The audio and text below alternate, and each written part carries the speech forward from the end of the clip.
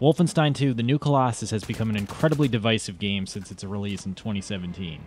While it brought some hefty and frenetic gunplay with excellent presentation, the actual gameplay aspects took a backseat to a poorly written and sloppily paced story mode.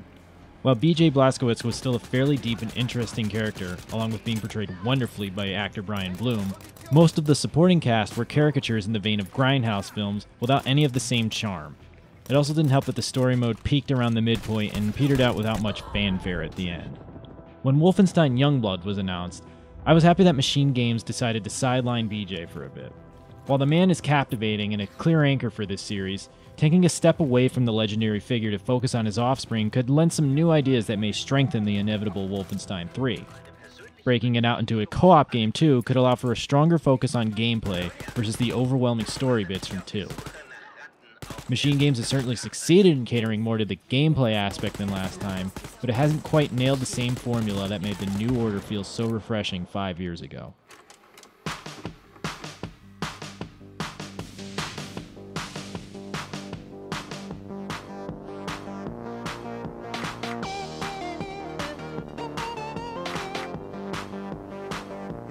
The beginning of Youngblood makes it seem like this will be another story-heavy experience like Wolfenstein 2.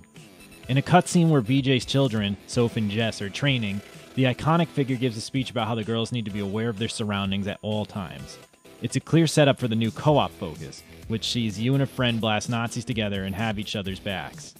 BJ is basically a god at this point, so he knows a thing or two about spotting Nazis without looking. After that, Youngblood cuts to you and your partner on a mission in the Paris catacombs. With Hitler dead, spoiler alert I guess, Soph and Jess are tasked with mopping up the stragglers to the Nazi regime. When you return, you discover that your father has gone missing on his latest expedition into the heart of the Nazi forces. Not a duo to sit around and wait, you take up arms in locating your father and purging the Nazis from this world once and for all. That's really the gist of the story too, because it takes a backseat to what Youngblood is really about: shooting Nazis. As I said earlier, the gameplay portion of this latest Wolfenstein game is tipped more in favor of letting players interact with its game world than New Colossus was. That's kind of a blessing and a curse because I'm still not quite sure how I feel about it. I'm also not sure I'm totally down with the changes done to the formula here. Previous Wolfenstein games were more like old school shooters in that you only had to worry about enemy positioning and ammo counts. They operated with very light RPG and upgrading mechanics to give you a sense of progression throughout your playthrough. Youngblood might as well be called Borderlands Nazi Edition, because this is pretty much a looter shooter with heavy RPG mechanics.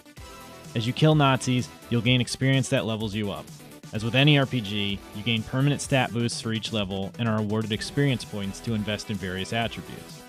These take the place of the perk system in the last 2 Wolfenstein titles.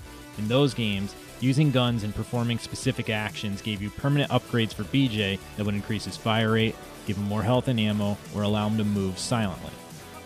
For Youngblood, you're now working through a skill tree that you can unlock with the aforementioned experience points. A separate currency of silver coins also factors in by allowing you to unlock weapon upgrades, cosmetic options, and peps, which are co-op specific actions that provide temporary boosts to you and your friend.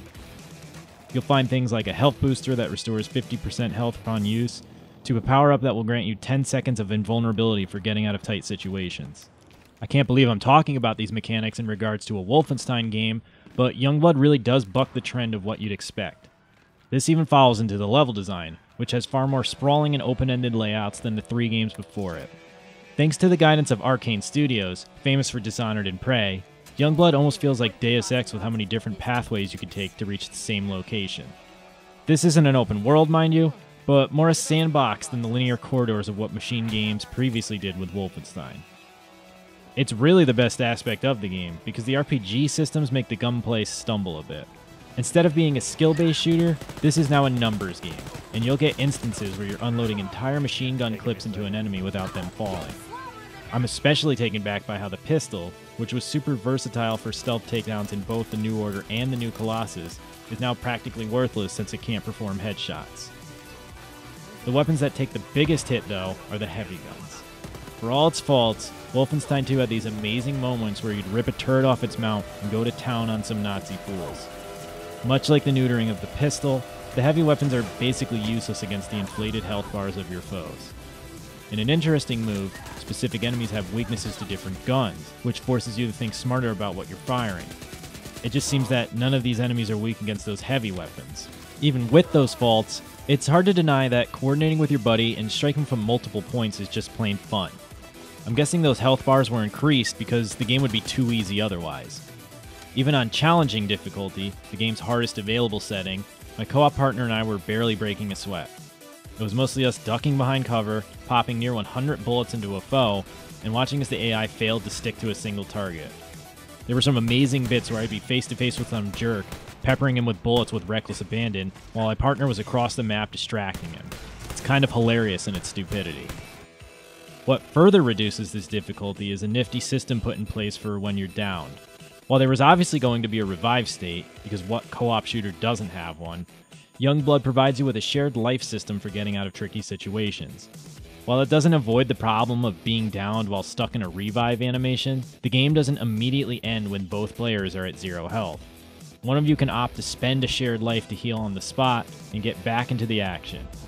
When you're out of those shared lives, then the game is over and you'll need to reload your checkpoint.